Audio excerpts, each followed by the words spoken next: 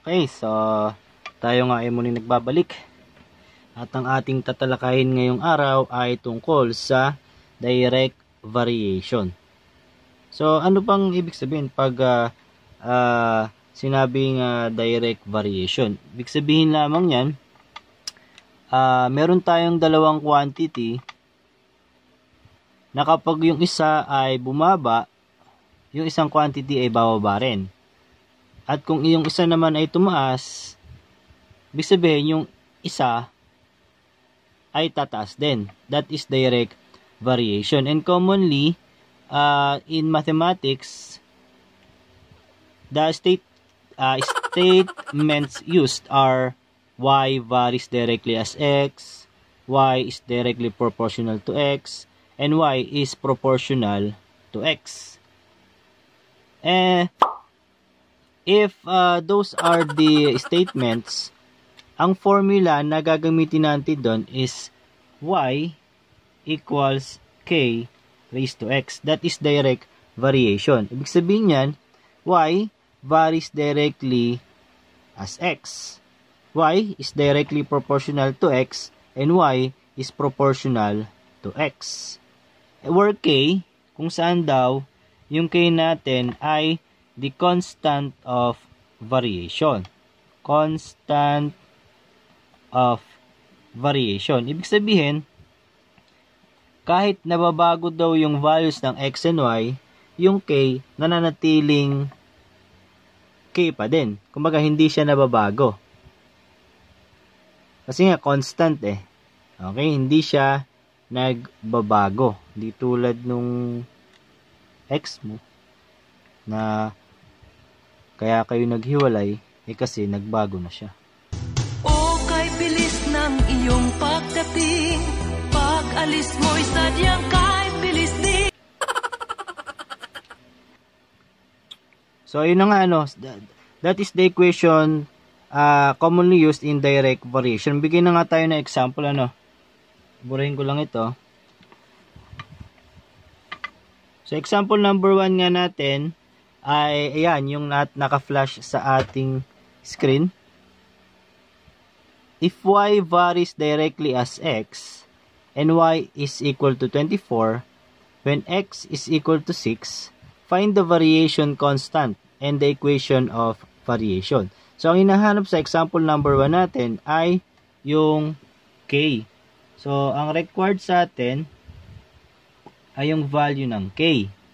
And the equation of variation. So, bibigay daw natin yung equation na mabubuo pagkatapos natin makuha yung constant.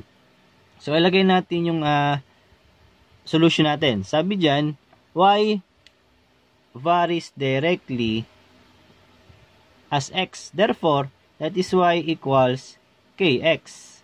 At ang hinahanap sa atin ay yung k. Pero merong condition dyan. Sabi, y is equal to 24 when x is 6. So, given pala yung value ng y at given yung value ng x. Therefore, makukuha natin agad yung letter k or yung constant of variation. Sabi, ano daw yung y? Y is 24 and then x is 6. Then, makukuha mo na yung k by dividing both sides by 6. Therefore, k is 4. That is our constant of variation. Then, ang hinihingi pang isa ay yung equation of variation.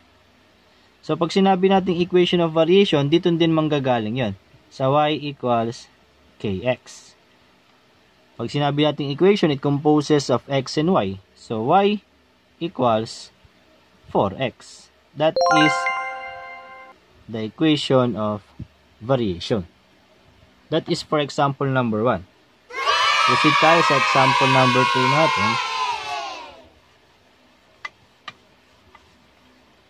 Example number 2. So, ayan nga, naka-flash ulit sa ating harapan. Sa screen natin yung example number 2. There's a given table. It shows that the distance d varies directly as the time t. So, directly proportional daw yung d sa t. Find the constant of variation. So, k na naman yung hinahanap sa 2. and the equation which describes the relation. So again, sa 2, ang hinahanap ay yung k, tsaka yung equation. K and equation. Solve na nga natin, solution. Sabi dyan, the distance d varies directly as the time t. Therefore, that is d equals kt. The distance varies directly as t. Kas kuha tayo ng isang value dyan. Kuha tayo ng isang pair dyan sa ating table. Sabihin na nating 3 and 30. If time is 3, then distance is 30. So let us use the pair 3 and 30. Now, yung ating distance ay 30 kapag yung time ay 3. Therefore, makukuha na yung k. D is 30, then k is the requirement, t is 3. Therefore, divide both sides by 3, and we have k is equal to 10. Ganun lang. And the equation is d equals kt. Therefore, d is equal to 10t. That is our equation of variation. And that is example number 2. Let's have another example. Example number 3.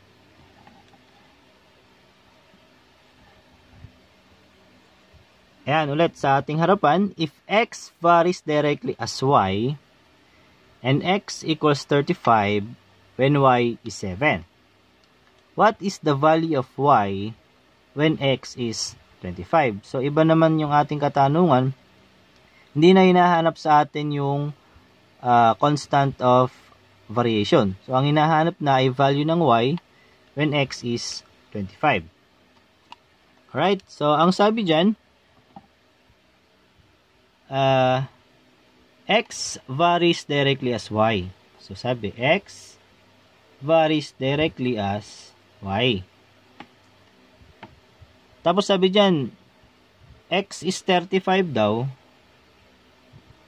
kapag ka yung ating y is 7. Ibig sabihin pala, makukuha natin yung value ng k by dividing both sides by 7. We have 5. So, meron tayong value ng k that is equal to 5. Eh, ang hinahanap sa atin value ng y when x is 25. Ang gagamitin pa rin nating equation ay itong equation natin. X is equal to ky. Ngayon, ang hinahanap sa atin ay yung value ng y. Pero given yung x. Kaya lang, given ba yung k? Hindi naman binigay yung k dun sa ating example eh. Pero alam natin na ang k is a constant. Constant of the given variation. Ibig sabihin, hindi siya nababago. Kung mabago man yung values ng x and y, yung k, ganun pa rin. Therefore, ang gagamitin natin k ay ito. So, makukuha na natin yung value ng y. If x is, ano sabi dyan? 25, then k is 5. What is y? So, by dividing both sides by 5, we have y is equal to 5. And that is our answer. Yun lang naman yung required sa ating example number 3. Yun, maraming salamat sa panonood mga kaibigan. Huwag niyong kalimutang i-like ang ating channel. Toot! At gayon din, syempre mag-subscribe na rin kayo. Toot! At huwag niyo rin kalimutan na pindutin yung ating bell upang makareceive ng mga notification sa mga susunod nating videos. Toot! Maraming salamat! So, ayun na nga mga kaibigan,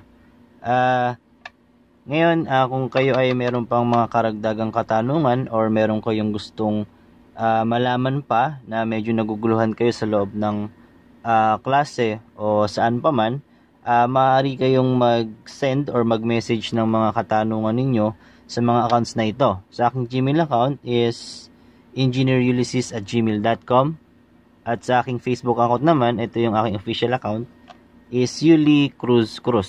So mag-message lamang kayo dyan ng inyong katanungan at susubukan natin yan ay sagutin upang tayo ay makatulong hindi lamang sa inyo at pati na rin sa iba. Yun lamang, maraming salamat at pagpalain kayo ng Panginoon. Maraming salamat.